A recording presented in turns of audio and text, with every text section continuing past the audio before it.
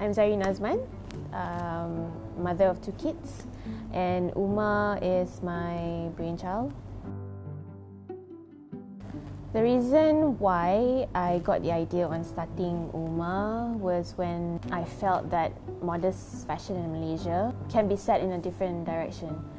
And with UMMA, we have all the basic wear that even someone who does not wear the hijab can wear as well. So that's when I thought that, hey, let's create something basic for everyone in general to wear. Before UMMA, I was running my own accessories shop in Bangsar, and the timing and also work-wise, it's a bit more flexible as compared to UMMA.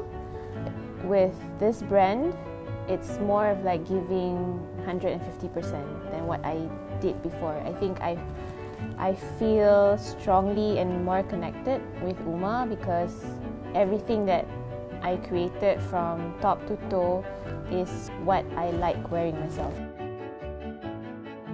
Life right now, okay, of course it's more hours, more working hours, and I have to juggle my time between being a working mom and also dividing my time being with the kids and family.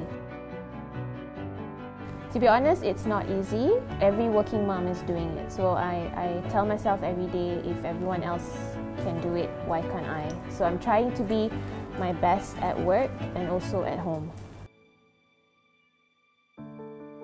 When I first started to wear the hijab, it was easy initially, and then it moved to the hard stage because it was all about, the changes in what I wear, to your behavior. I was an outgoing person, and it was hard for me initially because I like to be very adventurous in fashion. I thought, why not create something for all the working moms?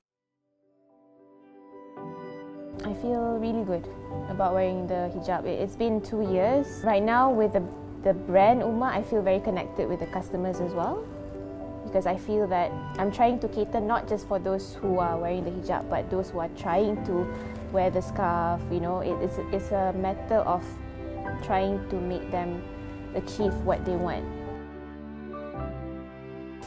Okay, personal message for my customers and maybe for those who are trying to wear or trying to take a step ahead to wear the hijab. Never be afraid to do so, and slowly and surely you will feel good about yourself.